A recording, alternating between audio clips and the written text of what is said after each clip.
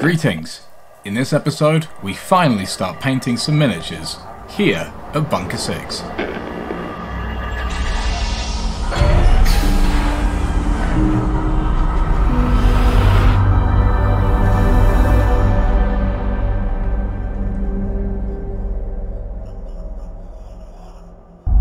Hello and welcome back to Bunker 6. This is a very special episode because we are finally getting round to painting some of these models in my collection. I thought I'd start with a very iconic model, which is the Rhino tank. And as you can see, we are just doing the priming. Normally I prime in black, but because we're doing a light color like a yellow, I preferred to paint a grey instead.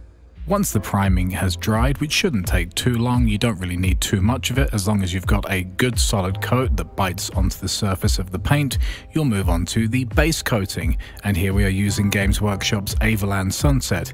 Now I'll be pretty much following the exact battle ready and tabletop ready instructions that Games Workshop supply, with a couple of twists here and there with some colors that I actually prefer over the Games Workshop range.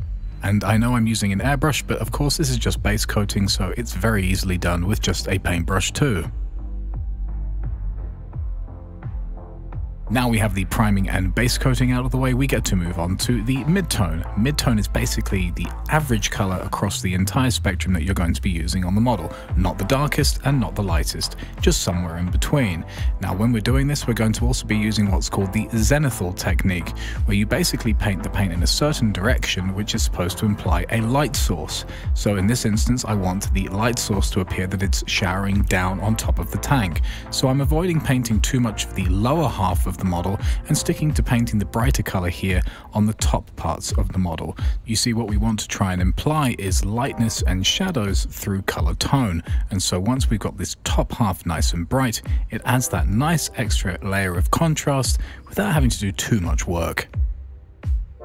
Now we're moving on to the base coating of the metallic sections, so that's going to be the tracks, the exhaust pipes and the turret guns. Not really too much to say here apart from just take your time and don't be too impatient when it comes to the amount of pigment that is able to cover a surface. I definitely recommend 2 or even 3 layers depending on what particular metallic paint you're working with. Do bear in mind that you're literally pushing around little flakes of actual metal, so it's not necessarily going to work just like an irregular acrylic paint would.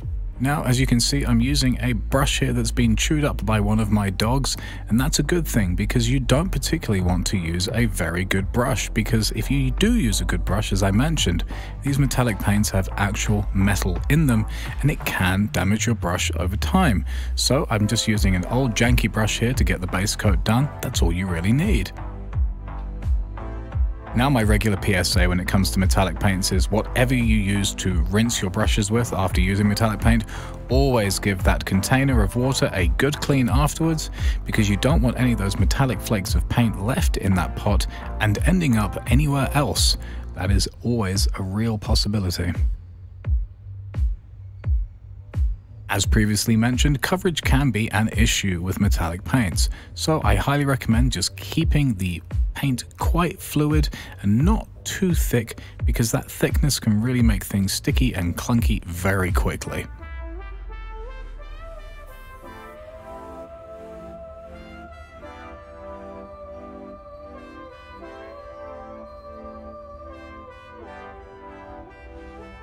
And here are the finished metallic sections. Now this is a pretty brief section. There's only a few areas that require black paint, and you'll see that in the rest of this video, but we're going to be using in this instance the scale color black paint because I prefer the matte finish of this paint over, say, a Baden Black, which I feel has a bit of a shine to it. I've only just recently come to using this paint and I really do enjoy it. It has very predictable and manageable properties that I find really work very well at this scale. And talking of scale, I'm using quite a skinny little brush here. I think it's a 0 in my hand at this point. You can use a size 1 brush too, but really you won't want to go anything higher than that unless you're doing large surface area glazing sections, and for that I'd only recommend a size 2 brush. Now we're moving on to another Bunker 6 first, which is doing a oil pin wash.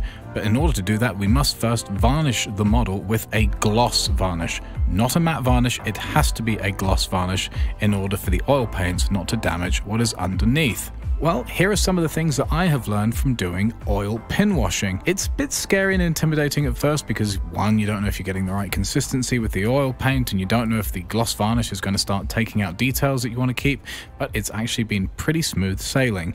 You save a ton of time with the way in which the oil paint seeps into all the nooks and crannies, unlike, say, something like an Agrax Earthshade, and also you have this amazing advantage of the pigment. Oil paint has a much higher pigment count than, say, something like Agrax Earthshade. It's not Agrax Earthshade's fault, it's a completely different material. Another huge advantage with oil is the fact that you can easily repair it. If you put the paint somewhere you don't want it, just grab a Q-tip with some mineral spirits on the end and dab away the error that you made. As you can see, the results speak for themselves. I have left this model to dry for 24 hours to really make sure that oil paint isn't going anywhere. I'm using a particular brand of paint that has less oil in it, which is meant specifically for model making, which has an even quicker drying time. We've now covered the model in matte varnish, so we can continue the painting process. Now, everything we've been doing so far is pretty elementary, but we're going to be moving on to something called glazing. Now, glazing gets a little bit tricky if you don't know what you're doing. And I'm one of those people, generally speaking, that doesn't know what they're doing. But some of the little things that I've picked up along the way, especially when doing this model, have been really game-changing for me. So, for example, normally I would just twist my brush once I've got the amount of paint on it that I want in the wet palette still, rather than doing it on a kitchen towel like I'm using underneath my hands here. Taking it to a kitchen towel and just wiping off any excess fluids has really been a game changer because it's reduced the potential for watermarks. Now, watermarks is a huge issue when it comes to glazing because you're pushing pigment very thinly across the surface, but you still need fluid. So it's a little bit of a catch-22 situation. But if you just wipe it off and take your time and know that not necessarily the first 3 or 4 or 5 layers of glazing are going to really achieve any particularly great results, you will eventually start seeing the results you're looking for. You just have to be patient and also know where you want your pigments to go. If you don't know where you want your pigments to go, your paint job is going to be a confused mess. So have a solid direction of where things should be glazing to and from. So we know we wanted to start bright on the top of this tank and work our way down to darker areas at the bottom of the tank to imply a light source. And as you can see here, we've been pulling and pushing pigment down to the bottom of the model and trying to keep the top of the model as light as possible to imply that tonal contrast as well. Now, this might seem like a complete overkill situation with just one Rhino tank, especially at epic scale when you're going to have a multitude of these vehicles maybe on a battlefield. So what's the point in going crazy like this? Well, the whole point of this is to show you where you can take things even at this scale. But if you just want a tabletop ready model, I would say stopping at the Imperial yellow stage is a good idea. Add your metallics, any additional color base coats that you also want to do, then add your wash however you see fit, and a very simple bright yellow dry brush, avoiding any metallic sections. But if you're a sadist like me, please continue watching because we've got plenty more painting to do. Now, as you can see, we're just really trying to ramp up the contrast between these yellows and browns. I'm putting darker and darker colors into the recesses, and lower parts of the models are where the dark tones will be happening, and we're pushing the brighter sections obviously at the top of the model to keep that light source contrast going as we started the zenithal process with. Now, glazing is a super slow process, and you can see basically barely any pigment is coming off my brush here. That's for one very good reason: control of outcomes. If you start throwing too many colors and too many pigments down too soon, you won't be able to take your time and really see where things are going. And as you can see, we're really pushing this contrast, but we're taking our time with it. We're dragging the pigment where it needs to go, and because there's barely any pigment on my brush to start with, we're lowering the risk of watermarks. And when I first started glazing, I had way too much fluid on my brush, but it's because I was basically trying to wet blend with thin paint. Not the way to go. Please bear in mind that this process will take about 5 to 6 hours if you're new to all of these techniques. Anyone can do this as long as you take your time. I am no expert by any stretch of the imagination, but if you just try and treat the brush not like a paintbrush, but just a scraper and dragger of pigment, then you'll be in much better shape psychologically of how you're supposed to be getting these pigments around the model. Now, if you're very impatient like I am, it's good to sometimes change things up a little bit. So I didn't want to go too far down the rabbit hole of my darker tones, so I decided to move on to some of the brighter tones at the top of the tank. And as you can see here, you make the areas where you want brighter and brighter contrast smaller and smaller, and the same can be said for darker areas too. If you have everything dark, then there is no contrast. If you have everything bright, there is no contrast. And just like the head of an arrow, in order to get that sharpness, you have to take things to a point. And as you can see here, this is the result so far. I decided to use Dark Reaper Blue instead of a grey to start highlighting this black because I like the addition of the blue that's in this color. It's also very nice when you start highlighting up by just adding a little bit of white to this paint. It adds that little extra twist because it has the blue that the grey highlights just don't have. And just as before, we're going to be doing some minor glazing here where we're pulling the blues to the edge. Just a little bit of moisture on the brush just to make sure that those transitions are happening as smoothly as possible. Now all I've done here is add a little bit of scale color white to the Dark Reaper mix, and as per always, you just reduce the area by which you want to highlight in order to create that emphasis of contrast, which is what we're doing now. Now, I can't call myself a real authentic Epic 40K channel if I don't do some additional Epic 40K shilling, so here it goes. This is a great model to try and learn some of these glazing techniques with. As you can see, it's small, you can use barely any paint, and also you've got these tiny areas to try and create the contrast with. You can build up your confidence slowly and surely with a model like this, and then take some of these techniques to a small part of a 28mm scale model that you might be working on. For example, the gun of an Intercessor Marine. That's also, you know, the same size, theoretically, surface area-wise, of this tank. And what you've learned, say, in how to glaze the blacks, you could transfer that onto that Intercessor gun as well, and then work your way up slowly but surely onto the body panels from, say, some of the techniques that you've learned on the body panels of the Rhino here. It's things like that, these tiny little micro steps that can really help build the confidence elsewhere in your hobbying. The smaller the area that you're trying to highlight, you're probably going to want to have a more extreme highlight added there. For example, corners are going to want to have the brightest parts, and the darker recesses are going to have the darker parts, obviously. Now, it wouldn't be a Games Workshop painting tutorial if Nuln Oil wasn't involved, so here is some Nuln Oil. I just used it on the exhaust pipes. You could, of course, use an oil wash if you're crazy, but I couldn't be bothered to gloss varnish the model again just for that tiny step. Nuln Oil will do the job satisfactorily on this occasion. Now, one other thing that makes a Games Workshop model stand out are the very, very subtle black outlines that they do on things. And so I wanted to make the exhaust pipes here stand out a little bit more, so I added a very thin black outline to the edges of them to give it that additional pop. This thin black outline also helps disguise any staining that could have occurred from the Nuln Oil wash as well. And speaking of Nuln Oil staining things, let's start chucking a bunch of Nuln Oil on a cheap old brush and throwing it at the tracks of this tank. You want it, of course, to be worked into the recess areas to increase the levels of contrast.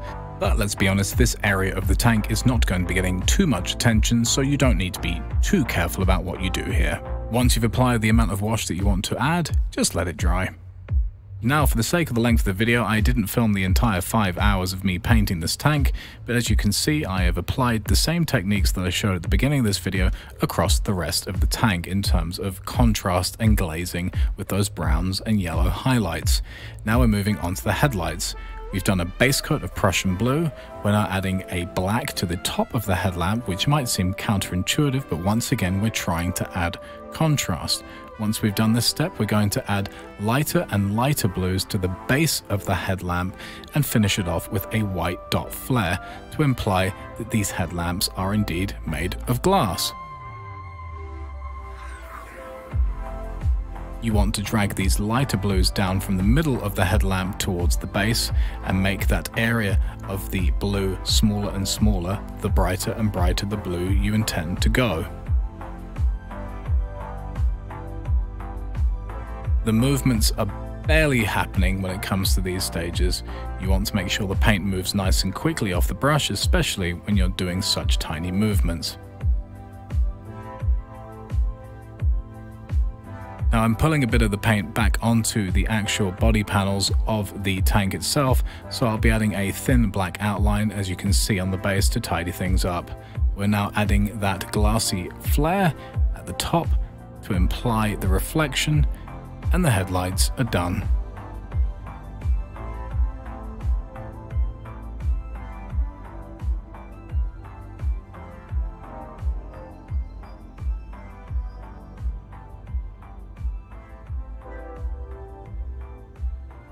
Really, all that's left to do is clean up these metallics and give them a little bit of pop, like we've done with the rest of the model. Now, working with metallics and creating pop can be a little bit tricky because they've already got a natural shine to them. But if you start quite dark, you get yourself an option to go quite bright in terms of contrast. But right now, we're just using a very, very subtle Ironbreaker Games Workshop metallic paint to clean things up a little bit, but then finally, after we just cleaned up these exhaust pipes, we're going to be hitting it with a Vallejo silver, which really makes things pop as much as you would want them to. And because this is the brightest silver, we're going to not be using it too much. We're just going to be adding it to the base of all of those exhaust outlets, and that's about it. And here is the finished model.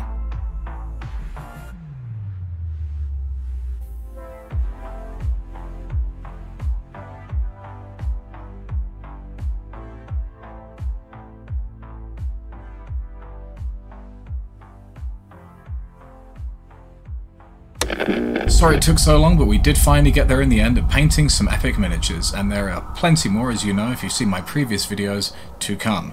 But, as always, if you enjoyed the video, please give it a thumbs up, and if you're new here and you like what you see, please consider subscribing. But as always, until next time, I've been Vincent, signing off from here at Bunker 6.